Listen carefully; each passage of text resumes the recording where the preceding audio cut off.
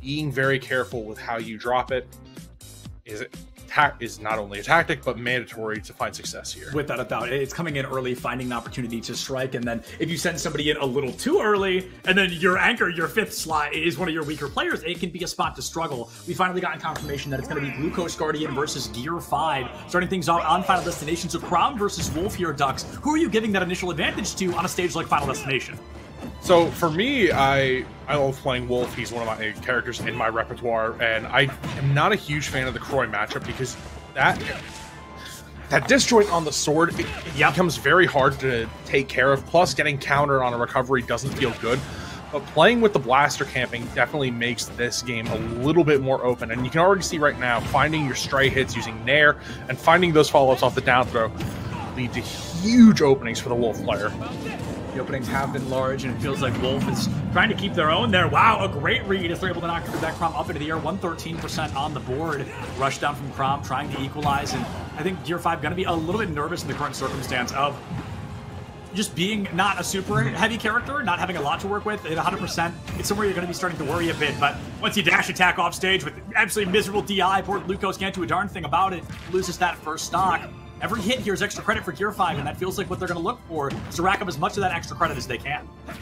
Oh, and unfortunately, Glucose misses the jab into back air. Pretty staple kill confirm on the Crom and Roy players, but a lot of smash attacks are coming out. We know Crom can kind of abuse that because of the consistency across the hitbox on that sword, and right now, I'd love to see a couple more of these landing aerials, whether it be a landing up air or something else on the side of GlucoseGuardian, but walks up into the down smash, and we see pretty big lead for GearFive right now. GearFive has a strong lead, and it's not going to stay as large, but it's definitely going to be a comfortable one. Still a full stock in the lead, 39% off stage. Oh, that recovery always makes my heart drop because it is so easy to whiff and send yourself right down into that blast zone. 81% forward smash. Find some value recovery. Read like a book. One of the most punishable in the game, if you ask me. And Crom just can't make it back. That's a fancy one from GearFive, JV3. Yeah, really nice JV3 coming out on the side of GearFive, but this is one of the things that makes the Crom matchup so painful. It's so exploitable to get back to stage, and if you do overshoot that ledge, you're pretty susceptible to any real late hit. This is one of the things that Ike and Crom both struggle with. That up B can be pretty negative, especially on shield, so if you are pretty delinquent in how you time it, it really does hurt overall. I think one of the ways that we can see GearFive open this up is going to somewhere like Town, and that could be a huge benefit here. And Town almost made it. I believe Town and City was the last stage ban to bring us to Final Destination. I have to agree, just playing on an open spot like that closes out a lot of Crom's opportunities. You've got to play a rush down, you've got to play in the face, you don't have platforms to help set up combos. It's clunky, and I think Wolf just fares better on it.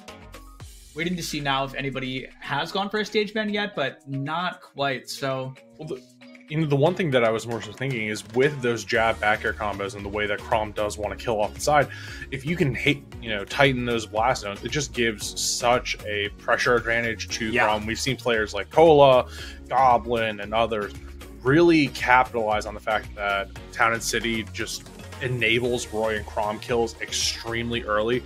The only downside to that is it also enables Wolf to just kind of set up an iron wall of blasters. He do be doing that sometimes. He do be hitting those blasters, and that's a tough spot to be in. I mean, you're fully right, Ducks. It's difficult to get through that on a character like Crom. I'd say many characters in the game struggle to break through that that wall, so to speak.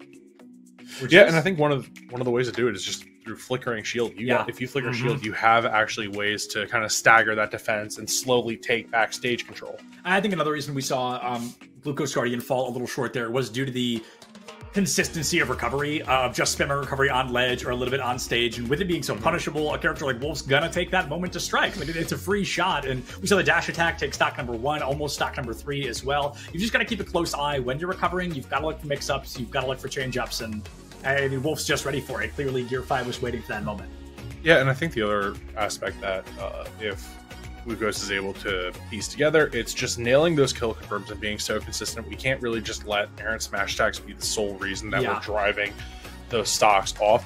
With jab back air, that saves about 20 to 30% on the side of Glucose, where it's like, okay, I need to get a stray hit and hope for the best.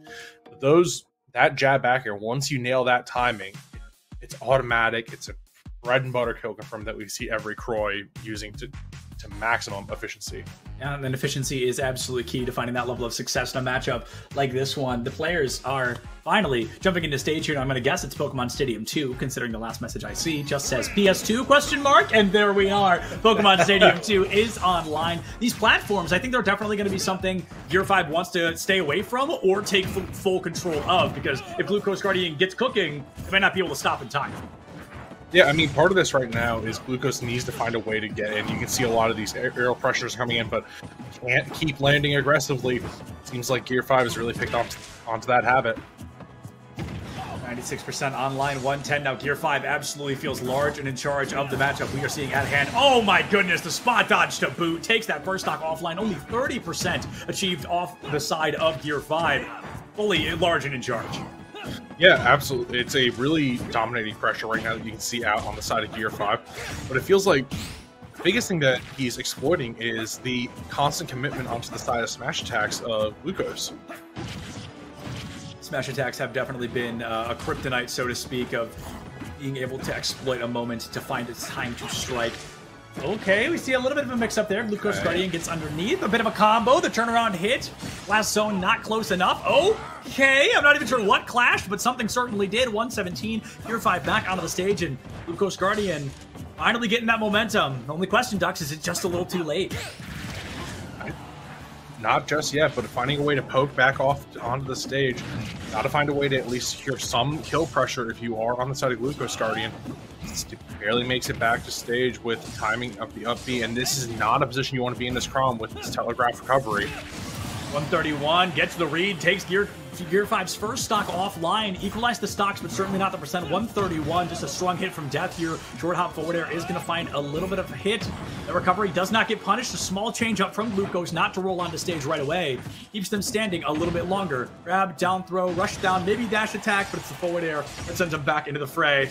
There comes that wall of neutral Bs. Recovery barely makes it back. Caught out once again. GlucoseGuardian down to their final stock if GearFive keeps up this heat.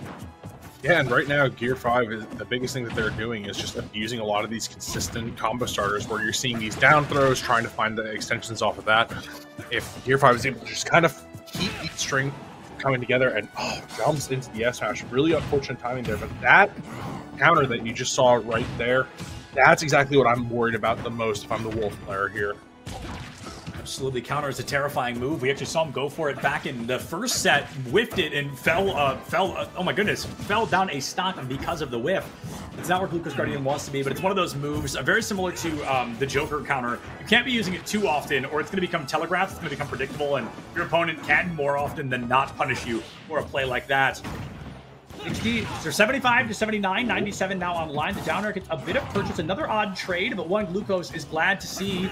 Don't really want to be above a Wolf in this moment. Falls onto the platform to the left side to be able to shield through a forward smash. Gets shielded and move to their own. The jab finds GearFive off stage.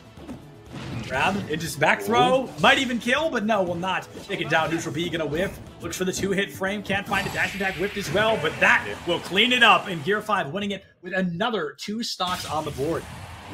Yeah, and that's the thing. It's just been constantly abusing this neutral getup habit that we're seeing out of the side of GlucoseGuardian, and really well played over.